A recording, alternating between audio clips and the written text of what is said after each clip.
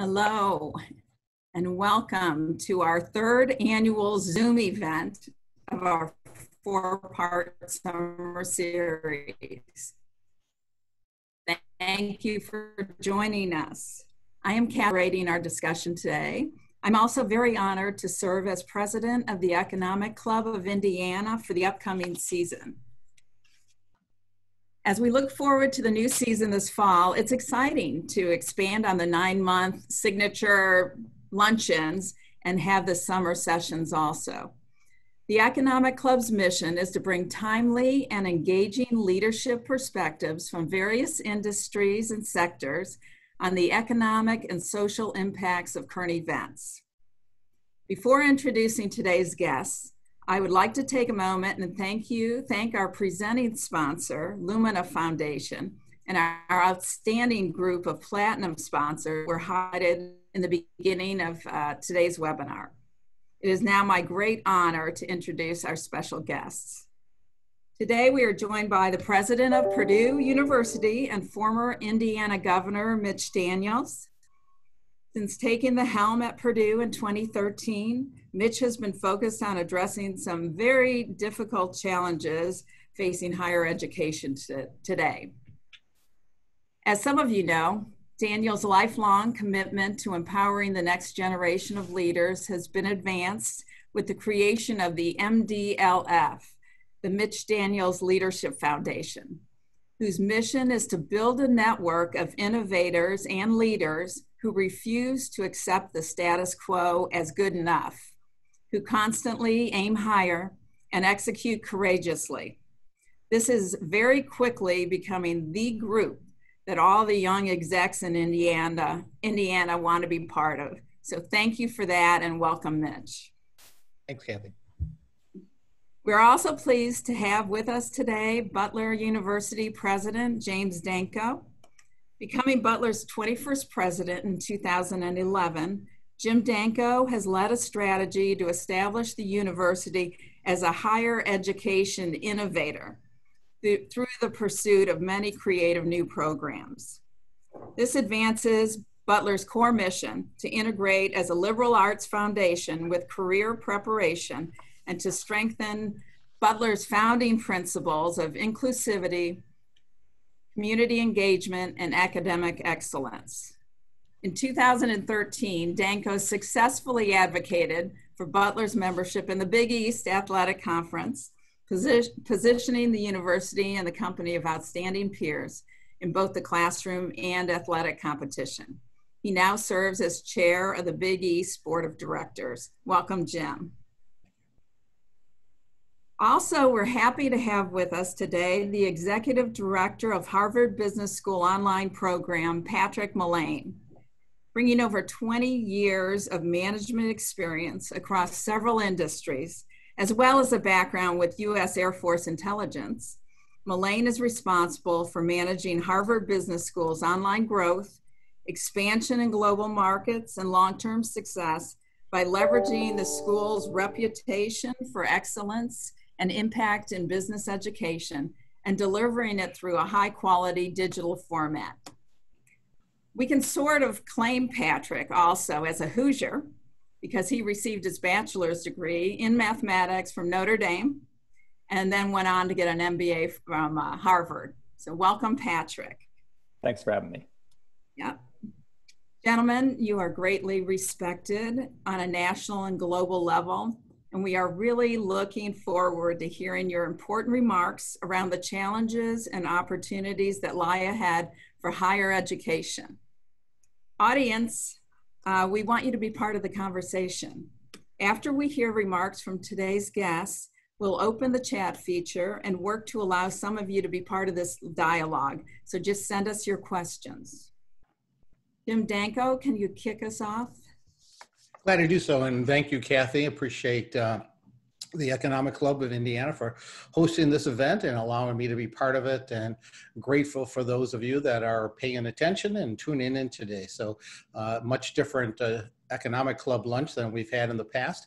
But I thought maybe I just, to frame some of the conversation a bit, to share with you some thoughts on really the complexity of the decision-making process that confront higher education as we're trying to adapt to the current environment and address the impact of COVID-19. Perhaps to give a sense of it, I've used this metaphor before. I think being a president of a university is like being a mayor of a small city, although maybe given the size of Purdue, maybe for Mitch, it's more like being a governor. But nonetheless, we have to house and feed people on our campus. We have sports teams on our campus. We have people on our campus responsible for safety, healthcare. People visit our campus all the time. We've noticed increased number of visits these past few months as people like to use our campus as somewhat of a public park. So in so many respects, and just given the diversity of people on a campus like Butler, it is a small city and we have many things to think about, which really adds to the complexity of the decision-making when you think about it. And of course, for us and any university president, it always starts with an understanding of and caring for the best interest of your people. And what you find though too is that there's sometimes competing interests and you have different needs across different constituent groups, and that has certainly been the case with COVID-19 and complicates the decision making process.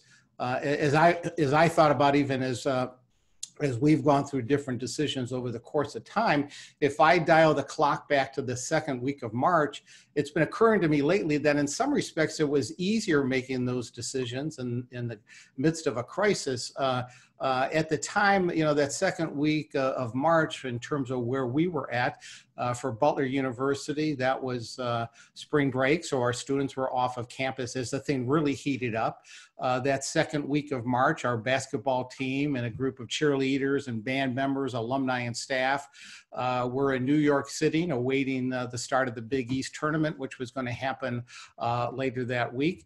And at the time in New York City, why there, I think, was only one reported death, which was outside of New York City a bit, there was starting to be increasing anxiety about the seriousness of the situation. And in fact, on the eve of that Big East tournament, March 11th, the NCAA announced their tournament was going to be played without fans. That same day, the NBA suspended play. The next day, as we at the Big East, and you mentioned I chaired that committee, we had a board meeting that Thursday morning where the first half of the meeting, we were talking about how we were going to be playing with nobody in the stands. But yet by noon of that day, we had made the decision to pull our teams off the court and totally suspend play, which was consistent with the NCAA, consistent with the NBA. So what you saw was at that point in time, there was a growing and strong alignment in terms of people wanting to take swift action. And there was a lot of focus on distancing and protecting people. So there seemed to be a more common interest. Even we saw it in New York City, we saw it here in Indy as well. So as I reflect back to that, it seems somewhat a bit the decision making was more straightforward. Now, as time has gone by, there seems to be a misalignment in politics has entered the equation. And as I get back to the point of being responsible for different groups on our campus, there's different needs and interests and opinions across those groups. I would tell you right now, as we plan on opening in the fall, our students and their parents are very much interested in being back on campus. And there's some evidence out there. There was a good piece, and I think the New York Times or Wall Street Journal last week from Cornell saying that there's some advantage to having students concentrated on campus. So you've got that group that has those opinions. Of course, even across that group, not everybody agrees. But at the same time, that younger generation, which might be a little bit more, I could tell you right now around our campus, they don't seem to be as worried about it. They're moving around, they're having parties. Whereas on the other hand, we have our staff and our faculty that are at a different age group and a different point in time that are also going to be part of that city, that community that comes together. So as we make those decisions now, well, we're listening to a lot of different opinions. And again, we're focused on trying to get back to the way we'd like it to be. Now, certainly as we get back to campus in the fall, it will be a different experience. We have a lot of new processes in place. We have to worry about social distancing. We can't have large gatherings. Events such as basketball and that would be a totally different thing. But nonetheless, we do want our students to experience that rich Butler education. We know that students gain considerably by being on campus and living and learning together. So we want that to occur. And at the same time, trust me that we're being very thoughtful about what the impact could be. And even as this COVID-19 situation changes from day to day. But I do find the decisions we're making more complicated and considering a lot more external and internal forces than we would have even early on during the crisis. So again, for a private, smaller university like Butler, it's complicated.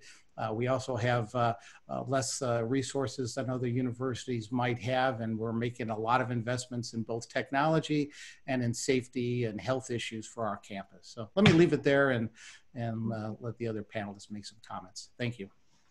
Very insightful. It's changing all the time, right? Every day something different comes out. So, President Daniels? I'll pick it up where Jim left it.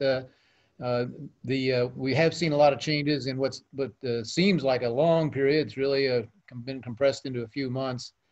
I'll describe the situation as it evolved to here by pointing out how very different a college campus is. In some ways, the inverse of the nursing homes, where it took us a while, but we finally discovered that's really the epicenter, and where to this date, something like 40% of all the deaths have occurred.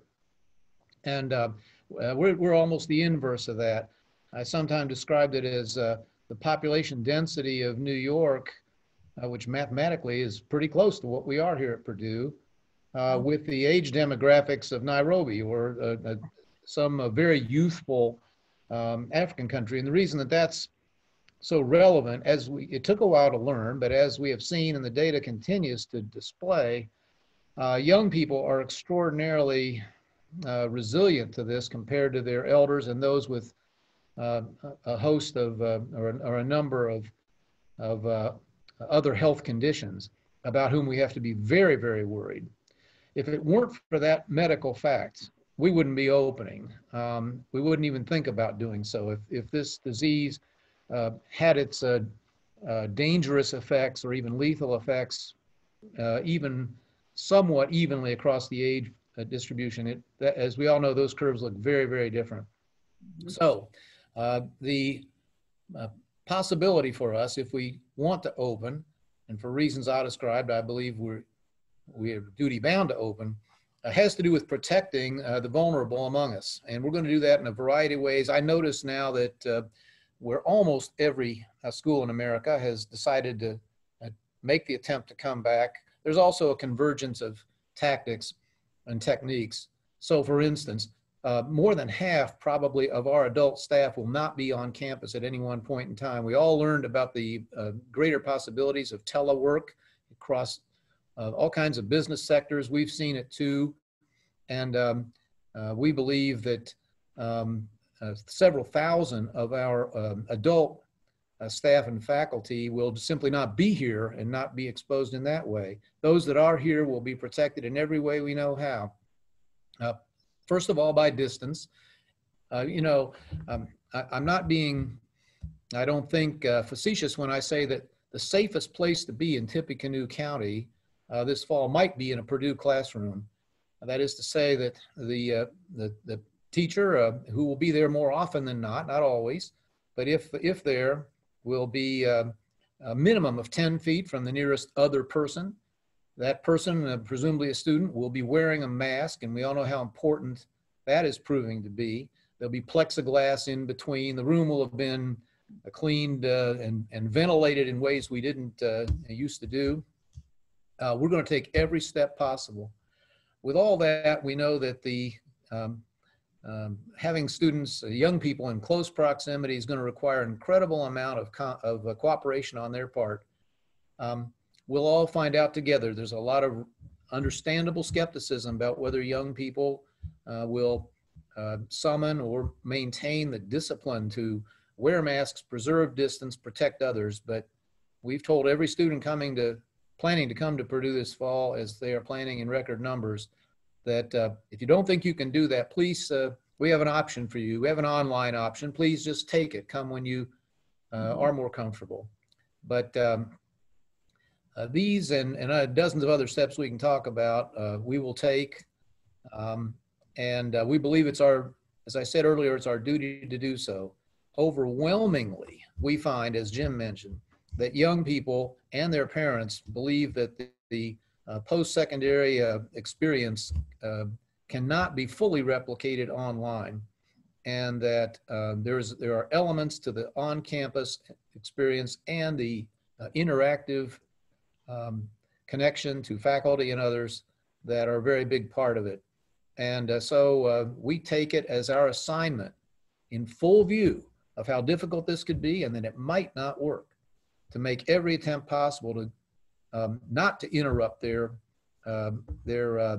vital process of education and maturity that can come with 3 or 4 years at Butler or Purdue or Harvard or elsewhere. So I'll just finish by saying that this bears so much resemblance to many other decisions we've all had to make, but maybe with higher stakes and even longer odds. By that I mean every decision I ever encountered in business or public life or elsewhere had to be made with imperfect and incomplete information. And our information here is probably even less complete than we're accustomed to dealing with. And it's changing, as was mentioned.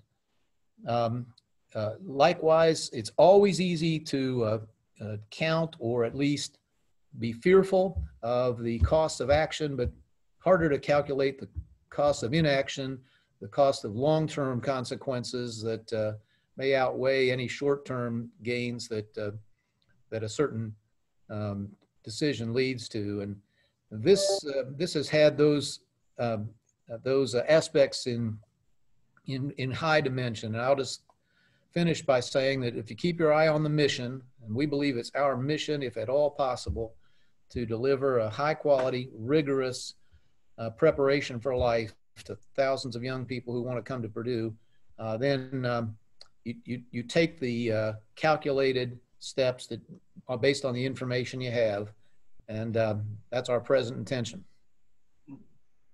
Well said. Executive Director Mullane. First of all, thanks again for having me. Certainly feel like the undercard here with Mitch and Jim, and it's really interesting to hear what's going on there. And it's eerily similar everywhere. I think I could say virtually the same thing all of them have said. I've been to some extent involved in how Harvard Business School is transitioning during this time and the plans for the fall. Really quickly, just a lay of the land. At Harvard is made up of 11 schools which act very independently. There was a lot of news yesterday around Harvard doing a significant amount of teaching online. That refers specifically to the undergraduate portion of Harvard College. The schools, though, are each given quite a bit of latitude to do what makes sense given their unique needs. For example, if you're running labs, you may have a different decision around what you're going to do with respect to people being in person on campus versus if you're doing straight lectures to classrooms of students or other sorts of teaching. So the schools are given quite a bit of latitude to decide what they want to do. And at Harvard Business School, the decision is to try, as with Butler and Purdue, to get students back on campus in the fall. That said, we're investing significantly in technology in our classrooms, inventing our own stuff, in fact, to try and make the experience great. One thing that I think we've all learned is that online isn't so bad. Synchronous online, where people are communicating with each other as we are right now, isn't so bad when everybody's doing it. In person is pretty good when everybody's doing it. Where it gets really challenging is when some people are present physically and some people are not. And so we've spent a lot of time trying to sort that out in our classrooms and are making good progress, and hope that by the fall we'll be able to service students both on campus and off campus. About 30% of students come from overseas in the MBA program. And I'm sure this is true for all universities, that population in particular may be very difficult for them to get back to the United States and attend classes in person.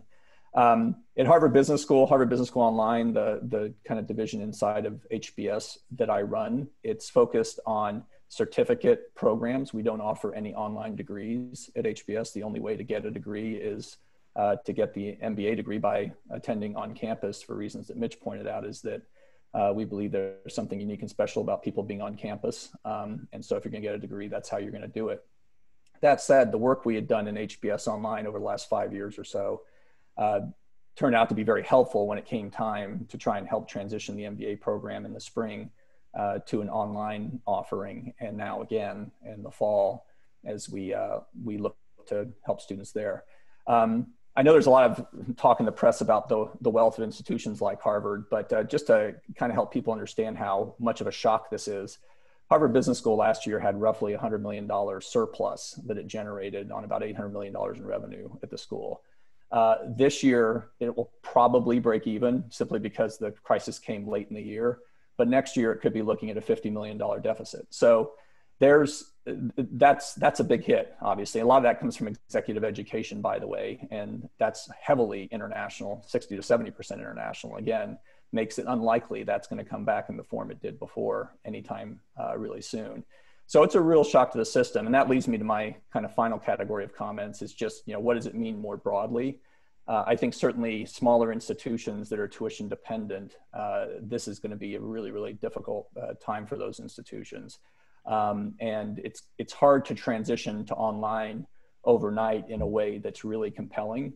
I think that COVID gave online a boost in some ways, but I do have a concern that because people had to rush to do it, in many quarters, it could actually be a negative over the long term, because many students may experience something that they find half-baked, because in many cases, by necessity, it was. And so there's going to be a period, I think, where it'll be used because people have to use it. Schools will realize they're going to have to make it better than it probably is today. And hopefully those students that have the bad experience won't label all online learning as not a good experience, because it is really a great way to learn for many people who either can't make it to campus or like the flexibility it offers. So with that, I'll turn it back to you, Cathy. Okay, thank you. You all brought up a lot of great points that we'll dive into a little bit more. We are opening the chat function, so anyone who wants to send a question is welcome to do that. This first question, I would love to hear from all three of you. Mitch, I'm going to address it to you first, and it's two questions after a statement. The stress levels caused in a large part by the pandemic, and you mentioned a bit about this, they're significant. The rate of youth suicide is already skyrocketing. Many students have family health issues, they have lost their jobs, they have lost their internships. There's an epidemic of heightened insecurity and downright despair for some people. So two questions to go with that. Number one, what adjustments does higher education need to make to serve the mental health of these students? And number two, what can families do to support their students to foster this feeling of resiliency and personal responsibility?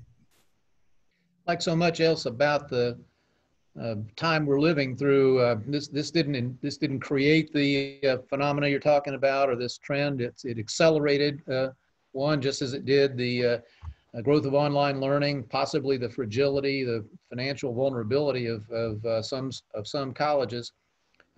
We've been dealing with this in higher ed to an ever increasing level over recent years.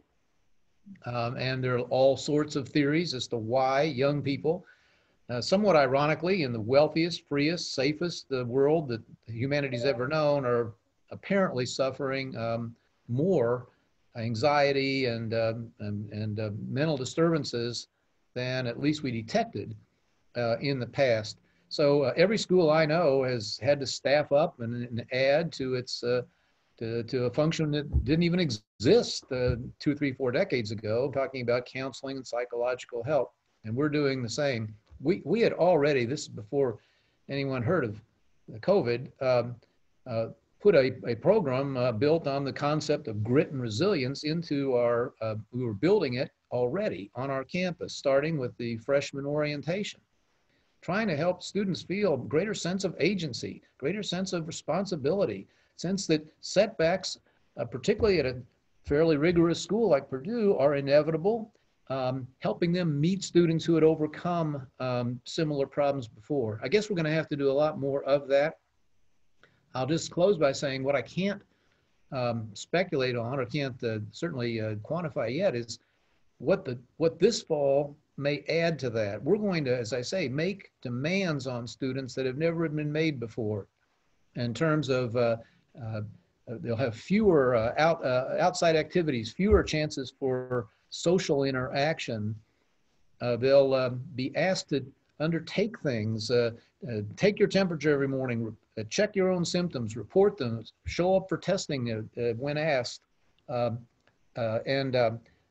This is going to change the college experience in ways we hope are very temporary, but no question is going to exacerbate a problem that's been growing very fast over recent years on its own. Thank you.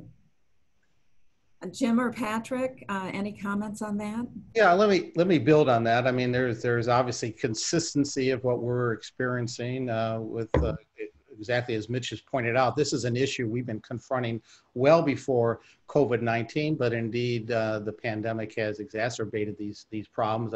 I know there was, I think about 3-4 years ago, we had a year-long thing on our campus called the Brain Project, where we had a number of healthcare professionals, neurologists, and those that were very familiar with brain health, mental health issues, just to have these types of conversations. Part of taking away the stigma of mental health issues is conversations and making sure that your students are comfortable seeking assistance. And we've really invested quite a bit, and we have been just because of the nature, I would say, of the generation we're having on our campuses, and our responsibility both inside and outside the classroom. We started an initiative last year called the Be Well initiative. That's been part of that, to talk about physical and psychological health, and we've enhanced our counseling. We've done this even during the last few months when students were off campus, to make sure that they had the ability to call in for help, for us to provide professionals to them as they were coping with both the pandemic and the transition, and maybe living with their families again added to some of the stress levels. So I'm sure it did for parents as well. So indeed, this is a big issue. We've got to be very mindful of it. We're educating students, mind, body, heart, and soul, and we have to really be careful about it, providing the support that we're obligated and really we need to do for our students. Yeah, yeah. Patrick, what about the families? What role do the parents of the students have in this, or are there resources or places we can go to get information? I mean, as a parent myself of a college student, my daughter's at Notre Dame. I see this in her and younger employees as well. It's going to be tough. I do think, to the point that Jim and Mitch both made, there's something generational about a discomfort with ambiguity. And if there was ever a moment in our history where there's a lot of ambiguity, it's right now. And so I think that this is, and I see it in my own daughter, who by the way is more worried about whether football season is going to happen, about whether there's going to be a graduation ceremony, and she's a senior. So as am I, by the way. I think that as parents, to some extent, by the time your kid is 18, the ship has sailed in a great way. So I think it's a lot of kind of continuous communication that hopefully is helping direct and also make clear, as much as my daughter hates it, when she probably is being a little unreasonable about something that's really bothering her. And to Mitch's point, taking some agency. There's a lot of things that kids will put on themselves that they could take off of themselves as well. And I know it, and I'm sure this is true at virtually every university in the country, given the prevalence of this issue. We have online resources and in-person resources on campus to help students who are struggling. And I think that's going to be more important than ever here especially in the fall term. Absolutely. Jim, I'll start with you on this one. What are your predictions about fall enrollment? Do you think more people will choose regional campuses or community colleges? What's your view on that? Well, there's been a number of very credible surveys out there around that, and where families maybe 20-25% might be looking to make some change with being closer to home, being one of the dominant selections. And so we are seeing some shifting around. We're seeing more transfers, increased transfers at Butler.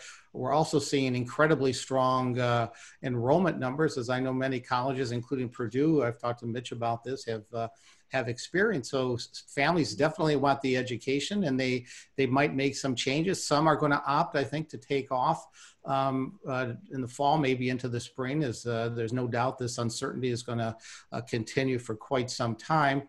And so, you know, my prediction, one, we could see some of the patterns, but at the same time, there are a lot of unknowns, right? And we're about 6 weeks away from the beginning of the semester, and anything could happen between now and then. So the number one thing at the end of the day, in terms of making the decisions and responding to those families that are making these choices, is we really have to care about their safety and the safety of everyone in our community and surroundings. So, but indeed, I think you're going to see some changes. I do think the opening of more exposure to online education. We were already confronting, you know, there's been a lot of changes in the perceptions about living on a campus and versus online education. Different forms of education are indeed part of of the reality today. So I think you're going to see a swifter move to more online as time progresses. And this has probably accelerated the open-mindedness to different forms of education. We've been moving very aggressively ourselves in making sure that we have more than just the on-campus educational experience, but for those that are interested in it, to make sure that they could have a hybrid approach, whether it's partially online or partially on campus, but just to make sure that the array of educational opportunities are out there, dependent on how students choose to be educated as they move forward. Absolutely. Mitch Daniels, predominantly online schools have started to present fully virtual hybrid learning offerings. How will this impact your brand at Purdue? Depends, like everything else, depends how we handle it. You know, there's nothing new about not at Purdue at least, about the so-called hybrid model to which almost everybody is now migrating. Last year, for instance, last year's graduates, more than 90% had at least one online class. Sometimes in the summer, we have record enrollment, by the way, this summer, and it's all online. But sometimes while on campus, that'll be increasing this year. We expect that every undergraduate student here will have at least one online class. On the other hand, we will take every step we can to make sure that they have a preponderance of classes that are at least in part in person and at least as we now say hybrid. So again, it's a pattern, a trend that was there that's been propelled by these events, but I think that's very, very helpful. It's been said for a very long time, you know, when was higher ed going to get the memo about the possible efficiency advantages that come from technology? And aside from folks like Patrick who are out pioneering in this area, it's been way too slow, and now necessity has brought it forward. I thought Patrick made a really perceptive point in that the experience, we might have taken a half a step back, because the experience that too many people had this spring was a very poor one. It's no one's fault, but particularly those high school students.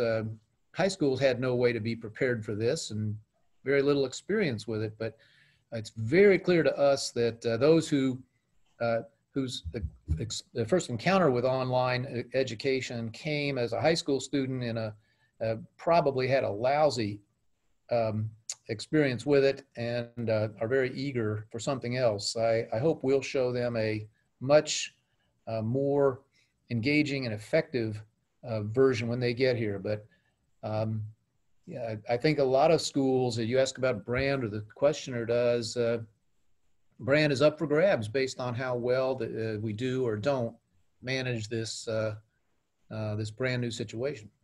Mm-hmm. Yeah. Yeah, if just one quick comment on that brand question, Cathy. Certainly that was a huge question when Harvard Business School Online was started. You know, there was this fear that, you know, you basically built a brand around kind of an elite, selective, stature, if you will. And what's interesting, when I talk to alumni every year during reunions, I point out that the selectivity came about simply because of capacity. You only have so many seats in a classroom, and if you have more applicants than you do seats, you're by definition going to be at some level selective. But if you're a mission-driven institution and you believe what you have to offer makes the world a better place, and I certainly believe that, you know, business and capitalism done well do make the world a better place, then it would almost be immoral of us not to find ways to reach more people. And to Mitch's point, if you do it well, there could be nothing better for your brand. But you need to be conscious of that doing it well part. Yes. What's the financial impact of going on more online? I don't know that, you know, just as we've been looking at and expanding our forms of education, I don't think that the costs are going to go down. And you know, again, to this point of quality being critical, if you want to do it right, you've got to make the investment, and you also need to invest in your faculty. That's another thing that we haven't mentioned as much, but obviously the faculty side of this is so critical, and we've got outstanding faculty, but you also want to support them as educational modalities evolve over time. But one of the hopes too, I mean, to look at it from another side, making that investment, hopefully at the other end, is going to expand the opportunity for education. Those people that are having a hard time affording it. I've made a point in our new strategy as we've been moving forward that our founding mission was to provide access to education to people regardless of their backgrounds. And we need to expand that as the cost of private education has increased so significantly. The way for our country to get out of where they're at today is to expand education and to make sure that the population is educated. And that is our mission, and that's our moral obligation too, as universities. And I could tell you, in conversations I have with many presidents, we're very mindful of that. I think the mission side of this is there's been increasing cost and increase in tuition. You know, what gets lost in that is that many of us are working hard to try to use technology and other means to make sure that we could expand access to education and to make sure that people aren't priced out of higher education. Yeah, all said. Comments, and Jim, I think you said a bit about it, but maybe from all three of you on international students. What's your prediction this year regarding international students coming in or going more to online and go forward after this year? Jim, I'll start with you. Well, many of us, at least on this side of the panel, are aware of some guidance that came out yesterday in terms of those international students that are not going to be at a campus where courses are primarily online are going to be, their visas are going to be revoked. And so therefore, that's a very concerning thing. I talk about our people, and we care about all of our people, you know, with whether they're from across the ocean, international, or here in our own backyards. And so it's disappointing to know that some of our international students are going to be confronting these challenges. And so I think there's some rationale for some of this. I get it, but at the same time, we want to provide this education to students. So, you know, that diversity that you have on your campus is so important to the quality of the experience, and it's tough when you have students that might be now having that particular challenge. So it's becoming more difficult, obviously, because of travel restrictions, which are understandable in the face of a pandemic. Yes, indeed, there's some significant obstacles. We don't have nearly as many international students on our campus as Mitch does at Purdue, but it is a complication right now for sure. Mitch, your thoughts? Yeah. Well, big issue. About 10 to 12% of our undergrads and a higher percentage of our graduate students come from some other country. A very large, one thing is very, very clear. They very much want to be here. And we had deposits there set a record just as in other categories.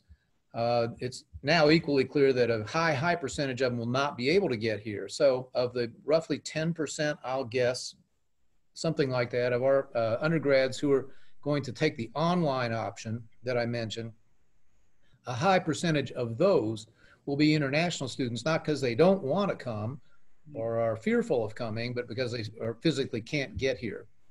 And so we look forward to the day when they can get here, but we'll do our best with the online capabilities that we've been developing anyway to allow them to, and others who choose. We have said, for instance, to domestic students or students of all kinds that if you have any of these health challenges that have been associated with somewhat greater risk, you ought to think about an online option until better times arrive medically. So we will know literally a lot more in just a few days than we do now, but we're beginning to see the pattern that I described. And the happy news from our standpoint is that it does appear they want to pursue a Purdue education, even if it has to start or have its next increment being remote. Yeah. Patrick, I think you mentioned this briefly and just wanted to allow you and anyone else to weigh in on that. The fact that we talked about the perils of schools in general, that were already on a difficult financial footing when this happened. And has the pandemic created a situation that could likely be a mortal threat to some of these schools? Yeah, I mean, it almost certainly has. And in fact, a lot of tuition dependent schools also, tying it to our last topic, kind of balance budgets on the backs of foreign students who are paying, full tuition. So there might be a double whammy here, and that you're not going to have as many enrolled students, and then those that were paying full boat aren't going to be able to show up on campus. Certainly there were a lot of schools that were probably already on a trajectory where one day they would have to consider consolidating or shutting down. I can't imagine this won't accelerate that. And I think that, to some extent, if this, dribbles on into the spring, maybe there's a lot that can get by on a semester or two, but if this dribbles on for a lot longer, I think it becomes even more challenging for a lot of institutions. Yeah, Cathy, let me just affirm what Patrick just said. Once again, with declining overall demographics in the traditional age group, with escalating costs, which has caused polls tell us, an increasing percentage of American parents and students to doubt the value, at least of higher ed at certain price levels.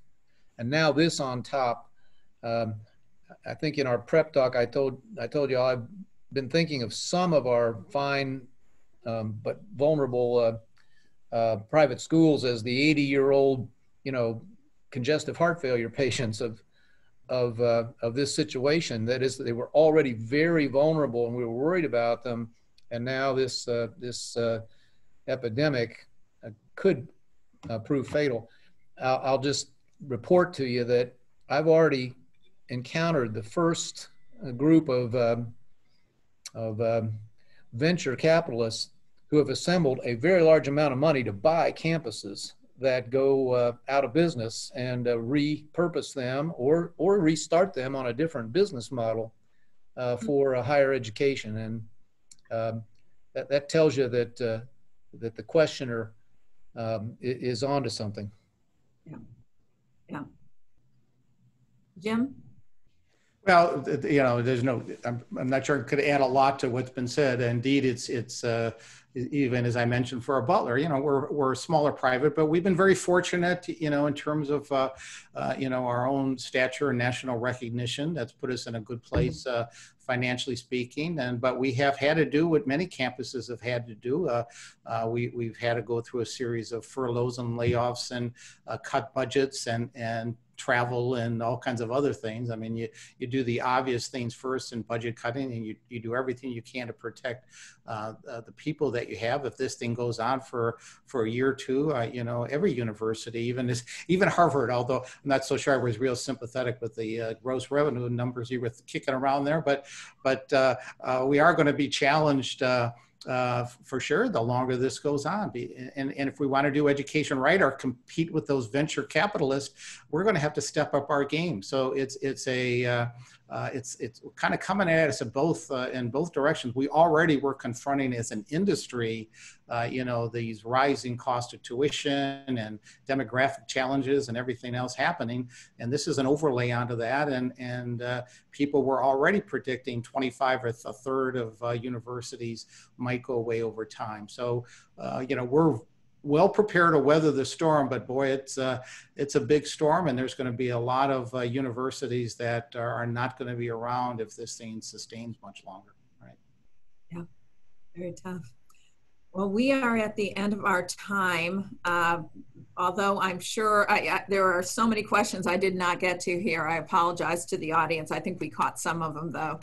Thank you, gentlemen, for taking the time to speak to all of us today. Your comments were so important and thought-provoking, and I can speak for everyone, we appreciate your courage and your willingness to make the tough decisions in this very difficult time. A recording of today's discussion will be available online at economicclubindiana.com. And if you missed the first two virtual events in the summer series, you can find them online as well. Please join us for our summer series finale on Wednesday, July 29th, as we have a conversation on resilience and community health with the CEO of the American Red Cross of Greater Indianapolis, Chad Priest. Have a wonderful afternoon, and thank you, everybody.